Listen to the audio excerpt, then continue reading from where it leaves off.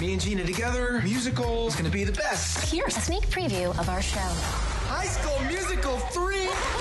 Yeah, I definitely don't think anyone, except for the fans, anticipated this relationship between Ricky and Gina. I mean, for me, I didn't see it coming necessarily. I knew that there was something there and that it was always underlying, even within season 2 and season 3, after season 1, when we first see them together. But not until that, kiss at the end of season 3 did I realize, like, oh, okay, the writers are really pursuing this storyline. And so I think it will be really exciting for fans to see season 4 and what that potential brings for their relationship and for them as individuals, because I know people have been wanting this relationship to be canon for a really long time.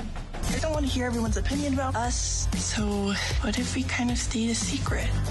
A secret relationship. The musical and a movie, it's gonna be a lot. Their secret relationship, I think that adds such a cool level to their dynamic, because while they probably want to be holding each other's hands in public and hugging and doing what couples do, they can't, because they want to keep it special just between them. But whether or not they keep it a secret for long, I think that will be up to the viewers to find out on August 9th on Disney+. There's a lot of drama that I think occurs due to the fact that their relationship is a secret, and that's always interesting to see. I don't know if I'm ready for this. You're a star. Action!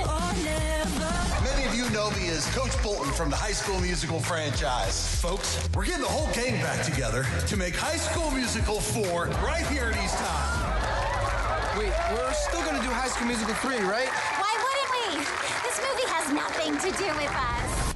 Yeah, being with the OGs was incredible. We've had a lot of them come on the show individually throughout the series, but having them all in one room together was so exciting. Just seeing their dynamic with one another and how they've all remained so close and really grown together as a unit, even though they've all also gone off and done a lot of individual things. I think that gives me a lot of hope for our cast, knowing that even though the series is over, we will still be in each other's lives afterwards, and we'll still be able to support and champion each other on, no matter what we end up doing. Can we expect a cameo from Olivia, or maybe just a song? Yeah, I don't know. Well, I guess you'll have to see. We have a special visitor meeting us in the rehearsal room. Corbin's on the clock. Mr. Bleu? And some friends. Hey, Wildcat! We want the 4th movie to feel authentic. So, we need you to be featured extras. I definitely think doing High School Musical 3 as the musical for East High is super exciting for Gina, and whether she gets the role of Gabriella, we don't know yet, but I think it'll be really exciting to figure that out. After years of build-up, we're finally here. Senior year. I'm a junior. And you're gonna stay a junior with that attitude, Carla.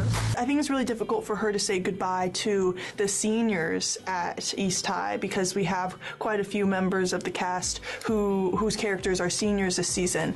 And I personally know many people in my life who are also seniors in high school, and that's really hard to say goodbye to those people, because they're now entering this new chapter and you have to stay behind. And they might outgrow you, you might be able to remain with them, but it's just hard to say goodbye to the people we love, and I think that will be really difficult for Gina.